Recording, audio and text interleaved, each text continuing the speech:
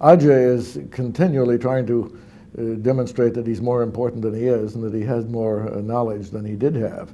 Ağca, I think, had very little knowledge even about the plots that he was directly involved in.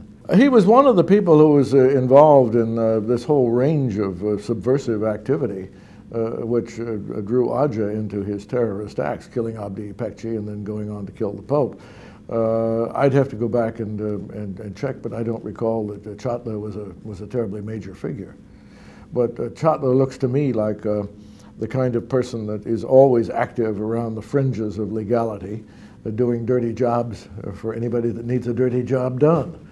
And I suspect that's what he was doing when he got involved in the Susurluk situation. If Çatlı had connections with Turkish security people, they were probably at his initiative rather than the other way around.